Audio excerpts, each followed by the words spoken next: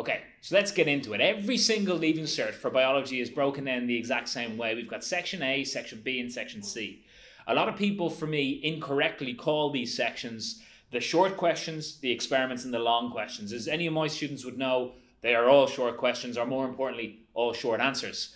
Now, behind me on the board, you will see Section A, B, and C, and you will see the questions that are in a normal year. This is how the Leaving Cert is broken up, okay? So we can see that there's, in Section A, we've got 6 questions. In a normal Leaving Cert year, you have to answer 5, okay? And that's not the important part, okay? The more important thing is we've got 2 of these questions have to come from Unit 1, 2 have to come from Unit 2, 2 have to come from Unit 3. If you do not know what I'm talking about, I will give you a little bit more information in this video, but after that, get up, go find out what the different units are, and you will see how you can actually build your Leaving Cert as is. Now, because we actually have been given an extra question here, this is absolutely fantastic. Instead of having to answer 5 out of 6, we now have to answer 5 out of 7. Any of my students will know their 5 questions before they go into the exam. It's not a case of choice on the day. It's choice as early as possible, so you get to do less, but better. That's what the Academy is all about, doing less but better, making sure you build a strategy for your exam.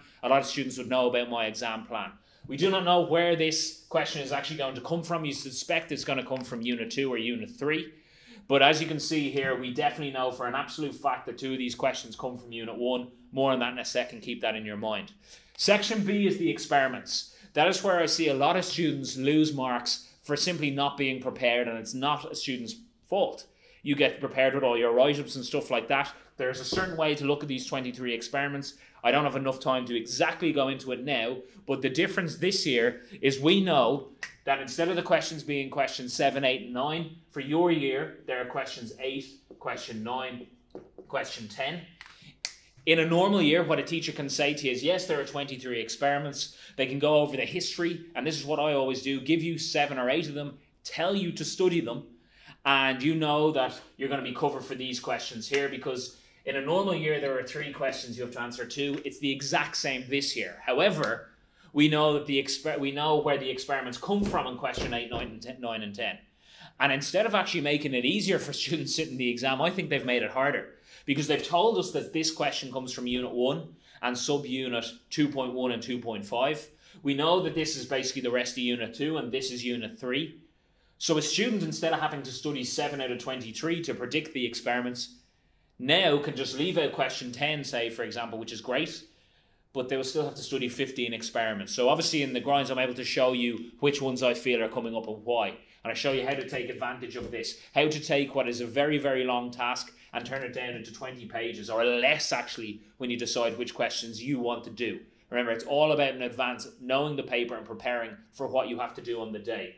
If we look at Section C, which a lot of people incorrectly, as I've said, label the long questions, there is usually 6 questions in a normal year. For your year, we know that there's an extra question there. Again, probably going to come from Unit 3, maybe Unit 2.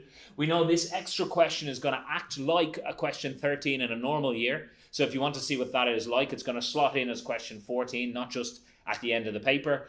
So you can see where that comes from. And we also know that if you elect to pick one of the last 2 questions on the paper, usually questions 14 and 15, but in your year, questions 16 and 17, instead of the usual A, B, and C for these questions, where you only have to answer 2 of them, let me go a little bit slower on this.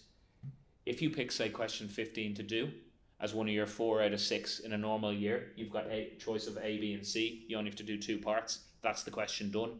In your year, these questions are going to be questions 16 and 17 because of the extra questions added on. And we've got parts A, B, C, and D. You still only have to answer 2 parts. So again, a student, if they know how, can take advantage of this and kind of like prepare for half a question. Now, in this particular part, there are 7 questions. We only have to answer 4 out of 7. So my students, with their exam plan, what they do is they build up this 5, 2, and 4, which is 11 out of 17 questions, or even a little bit less if you take this into account. Instead of studying all 38 topics, which we do cover in the school, a student absolutely specialises in the 11 out of 17, and then we start to build up choice. And that's how I can get a student from scratch to be doing a full Leaving Cert paper and getting and aiming for 100% in 17 classes here at the Academy, and then the rest is topping up our grade, I want you to be actually bored by the time you get into this. And even if you don't come to the Academy, you can now take advantage of this. The last thing I would say is, David, how can you do this? Well, you know Unit 1 is food, ecology, and the one-page chapter of the scientific method. So you know by actually developing an exam plan, you can get more return of your investment of time, because that's what the problem is at the Leaving Cert. It's not each individual thing, it's all the subjects and all the parts and all the extras that go with it. So if you say to yourself, I'm going to study Unit 1 and tactically, like I show you, study the experiments, you know you are absolutely guaranteed, well, each one of these questions here is worth 20 marks.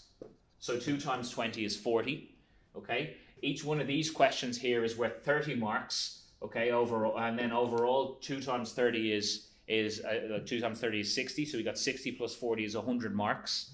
And then over here, you know for an absolute fact that we've got a Unit 1 question here. That's 60 marks. Overall, by studying those, so Unit 1 plus the experiments, that gives you an absolutely whopping 40 and 60, which is 100, plus another 60. That's 160 marks out of 400 marks for the entire paper. So that passes you, that gets you 40% of the entire grade just by working a little bit more intelligently.